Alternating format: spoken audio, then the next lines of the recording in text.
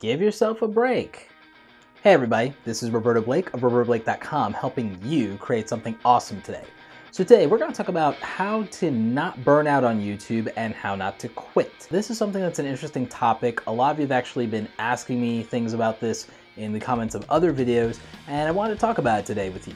Burnout can be something that a lot of YouTubers suffer from. A lot of them end up cutting back on their content. Some of them take months off. We've seen that with some big YouTubers recently, actually. And there are some people who quit and just give up altogether. And it's not because they don't have people viewing or watching or subscribing or they're not making money. A lot of people actually just quit because they don't enjoy making YouTube videos anymore. And there are a lot of reasons for that. For one thing, I think too many YouTubers, and maybe you're watching this, they get discouraged easily by their views and subscriber counts and things like that. They take it entirely too seriously instead of just remembering what they got into YouTube for in the first place. Or, even worse, some of them got into YouTube specifically for views and subscribers and fame and quick money, and it's not happening, so they, again, quit. And, you know, I'm gonna be a little biased here. I think maybe some of those people should quit. A lot of you are going to be completely disgusted with that because of the YouTube creator community ethos of, oh, don't tell people to quit or don't tell people to give up on their dreams of being a YouTuber. How dare you?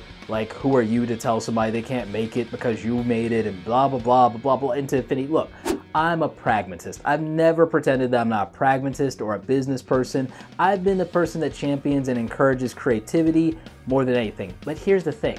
I also am a person who suffered from severe depression, anxiety, and suicidal thoughts, and I would never encourage someone to keep doing something that they hate. Insanity is repeating the same thing over and over and over again, expecting a different result. And I don't want people to drive themselves insane over YouTube or have an unhealthy fixation with it or anything that goes along with it. I think that that's really bad. We've seen YouTubers burn out. We've seen YouTubers ruin and destroy their lives or their relationships. We've seen YouTubers whose relationships were built in this community come to an end because they obsessed over YouTube, and that's problematic. I think you need to have a healthy approach and a healthy perspective here, and sometimes that means stepping away. Sometimes it means stopping and taking stock of what's really important in your life. Now, as for how not to get burnt out and how not to quit, part of the answer is to not focus so much on the things that you want in terms of acknowledgement and accolades in YouTube, and to, again, do what you love and what you enjoy, and to take a step back and take a break from it and to fill your life up with other things. You should travel, you should spend time with your friends and family, you should do the things that give you a positive outlook on life. If you're constantly stressing about, did you get a YouTube video out? Did somebody say something negative about you? Did you lose a ton of subscribers? If you focus on those things, if you let it consume you, you're going to burn out. You're not going to enjoy this anymore. If YouTube starts becoming a chore instead of something that you enjoy or love, it is time for a break before it breaks you. It is time to step away from the camera, step away from the editing bay, and do the things that bring you the most happiness and the most joy in your life that have nothing to do with YouTube. It is time to not watch other YouTubers. It is time to not look at who's doing what or do the comparison game. It's time to take a break from social media and people showing you their highlight reel of their life that has nothing to do with the reality of their struggles behind the scenes or what's going on in their mind.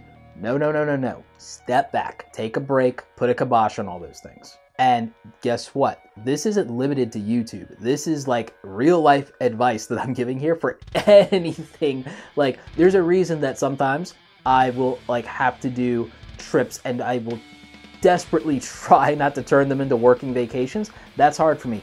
I'm a workaholic. This is advice that I have to take for myself. One of the cool things that I started doing again, believe it or not, is I'd never share it with you guys on social media for a reason, is I've gone back to my sketchbook, and I've never been happier since I've gone back to my sketchbook because I'm drawing for me. It's one of my first loves. I'm back to what makes me the happiest person in the world, doing it and not being judged on social media for it, not worrying about likes on Instagram. I'm doing it just for me. I do not need anyone clapping up or applauding for me because I did something cool in my sketchbook. I have no interest in ever sharing any of it with any of you guys because it's something I'm keeping for me.